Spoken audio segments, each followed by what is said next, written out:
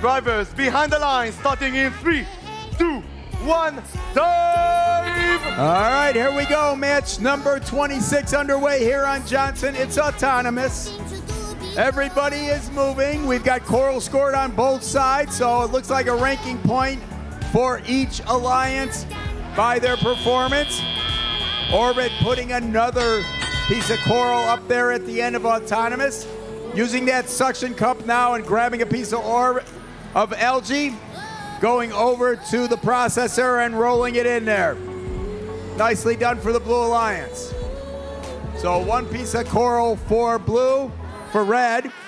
Another one put in over on the blue side by 8033. That's Highlander Robotics.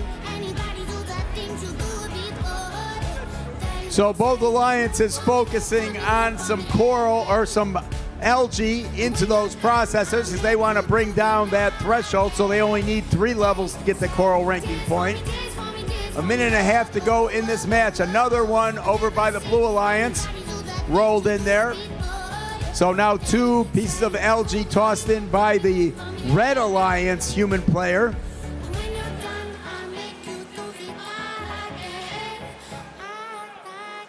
And blue keeps on bringing them over to the processor, and the red human player tossing them in. So a 2-point net gain for every one of those pieces of algae put in by the Blue Alliance. We go down under a minute. We've got a lead for blue, 162 to 113. 8033 trying to put a piece of algae up in the blue net. That one falls to the ground. Highlander Robotics. They grab another one. That one goes in. So fairly healthy lead for the Blue Alliance here.